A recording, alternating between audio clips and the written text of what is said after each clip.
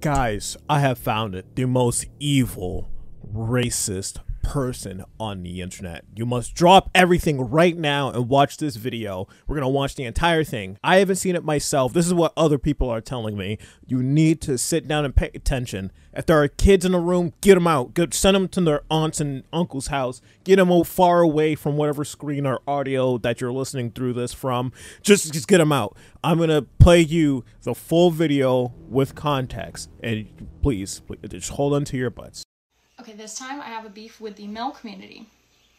I give my criticisms to all because we are all about equity and inclusion here, right? So I'm sick and tired of all girls getting blamed, or like guys, certain guys, thinking that all girls are gold diggers. I don't know if it's because you get your information from those street interviews in like Miami at 3 a.m. outside of a nightclub. You're getting the opinion of some dumb whores and immigrants fresh off the boat looking for a green card. Yes, they are probably gold diggers, but that's the exception. I'm the rule. Everybody I know who's married right now, they're married to broke-ass niggas, and they don't care. We don't give a fuck about your money.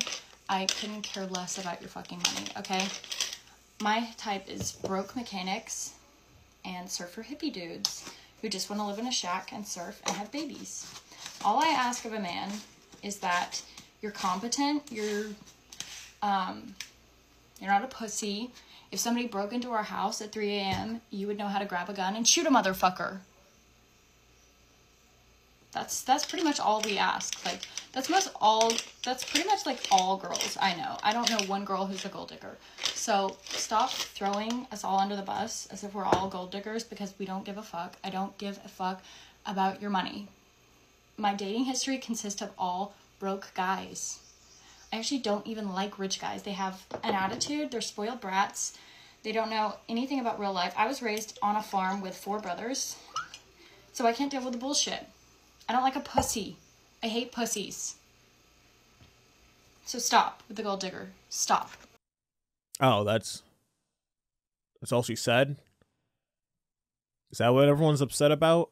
I want to do a video like this for a while because I have a pretty interesting view on the gamer word, which is nigger, or whatever. You guys also have to remember, I'm the guy who bought this a year ago, some racist iconography I found in a thrift store. Yeah, this is something I own. It's like a 100-year-old poster from the city I'm from, some super racist show. Man, I wish it was a recording of it.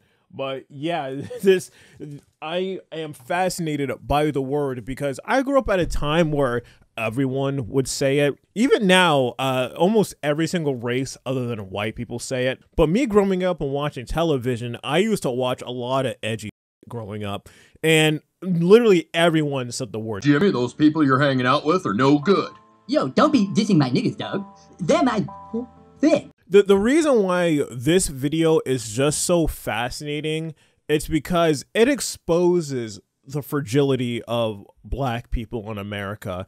It is insanely sad, the uproar that this has caused. Just people losing their minds over a single word. And I use the George Carlin principle. It has nothing to do with the word. The word in it of itself, there's nothing wrong with it. It's just letters. There is absolutely nothing wrong with any of those words in and of themselves. They're only words. It's the context that counts. It's the user. It's the intention behind the words that makes them good or bad. The words are completely neutral. The words are innocent. I get tired of people talking about bad words and bad language. Bullshit. It's the context that makes them good or bad. It is the intention of the person using it within the context. That's what you need to be worried about. But people just use that. They think if anyone other than a black person uses that word, they're the biggest, most evil person in the world. And it's just so sad to see. It is just insane that black people get this insane emotional rush to commit some type of action because someone said a word that they don't like. And no one could point out what she said was racist because she didn't say anything racist. You could probably argue that she said something a little bit more misogynist than racist, all because she dropped an N-bomb. Are you serious? Like, calm down. There are people issuing death threats to this woman because she used a word.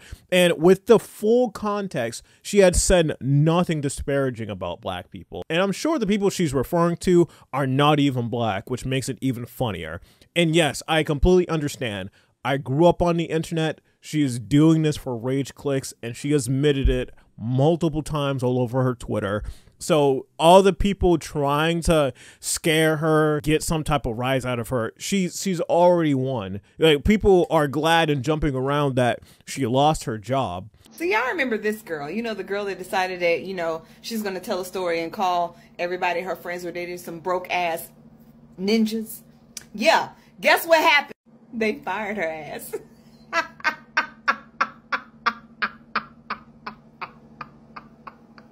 They blew up her job. They found out where she worked and they blew up her job, baby. And she doubled down. This was her double down video because they made her take the other video down. But she had the nerve to double down and didn't think nobody was going to find you and locate your job. I even called your job. I sure did. I called it. That thing is blocked.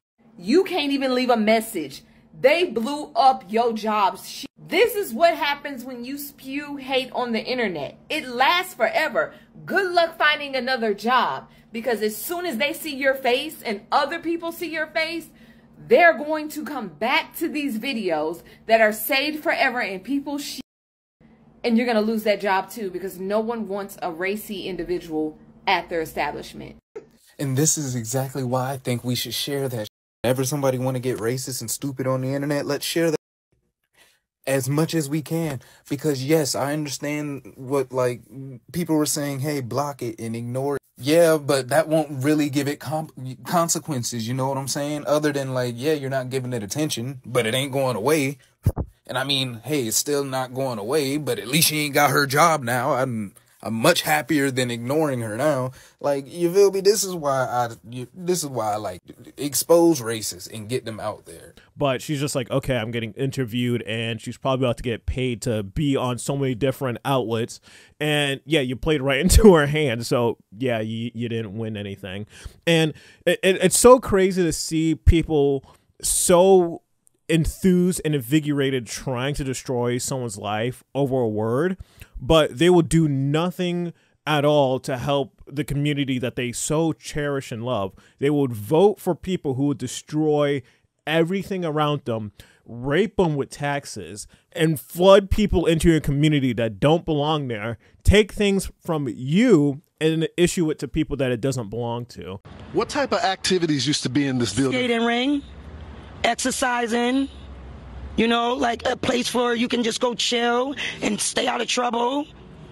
Now we have to find other places. What's going to be the consequence of this being changed and just to migrants? And where are those kids going to go right now? Probably to the streets, where most of them are already at. You know, like when we look for help, it seems like the state and the governor and them people, they push us away. They want to turn our children to animals. They want our children to be bad and F up. Yeah. We want better for our community, but this right here is going to be a shit show, and it's going to be crazy. Thank you so much, This is going to be crazy. And I'm sorry about that, guys, but that's just the passion out here. People are upset because they don't feel like the people that are in power are representing them. Case in point, I'm from Massachusetts. The Roxbury Center that was mostly used by black people, all filled with illegal migrants. And it is just so funny to see that. But you have these politicians like Joe Biden coming out and literally saying it to another black person's face, if you do not vote for me, you ain't black. If you have a problem figuring out whether you're for me or Trump, then you ain't black. Not even you aren't black, you ain't black. And black people still went in droves and voted for this guy. It is still, the tide is turning. There are a lot of people waking up to this, but it's not until they found out how expensive and bad inflation has gotten over the years.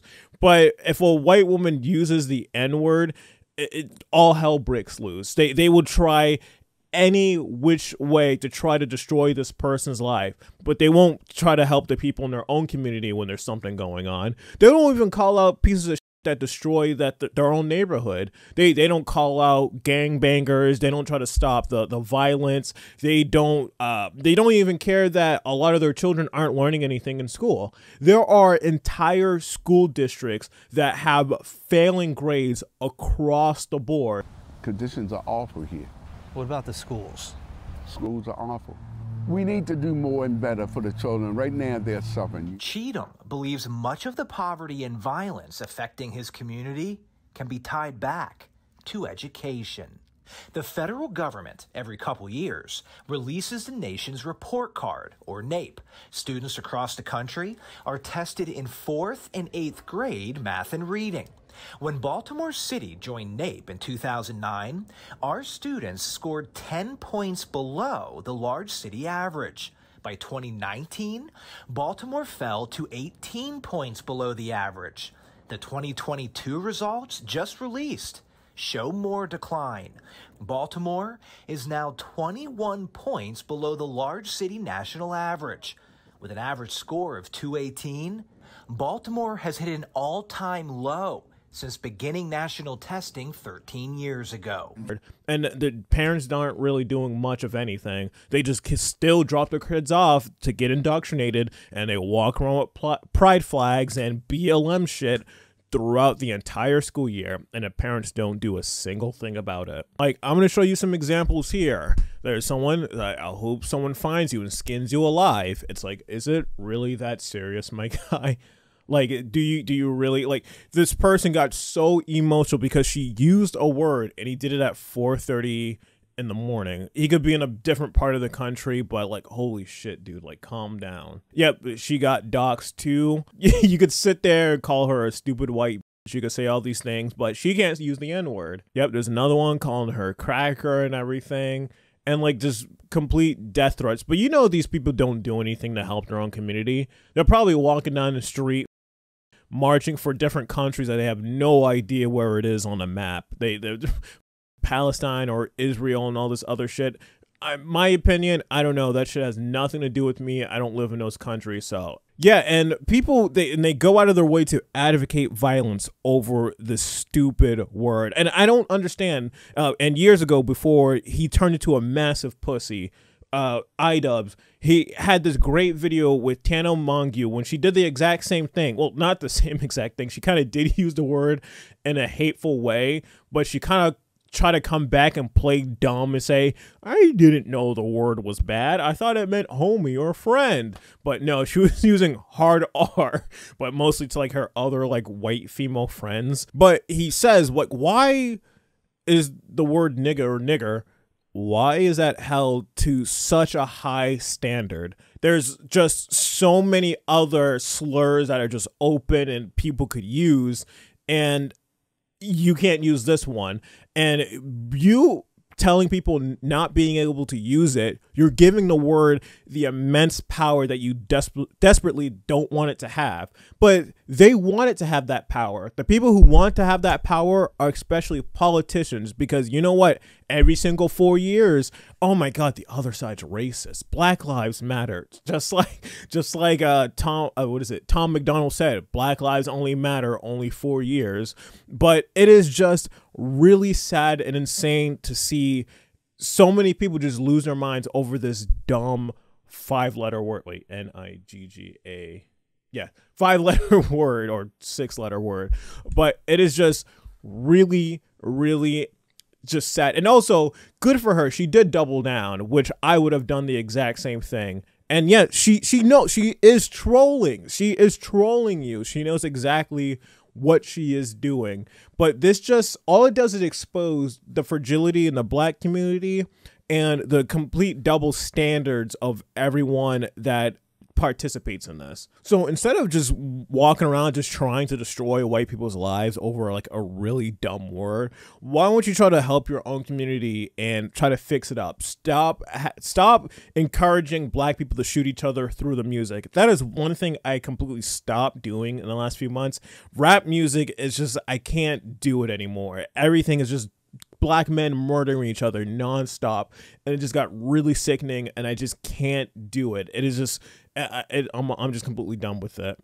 But yeah, guys, I know this is just a random video, but it is a very interesting thing that is popping up right now, and it is just so crazy how emotional people get over this stupid ass word. But yeah, let me know what you guys think, or also comment below your favorite slur. Don't do that, because YouTube is going to delete it and I won't be able to see it. But yeah, guys, I want you to comment below. What is your opinion on this whole entire situation here? And yeah, I'll see you guys next time. Peace. What I don't understand is that if it's so offensive to them, then why do they say it over and over again?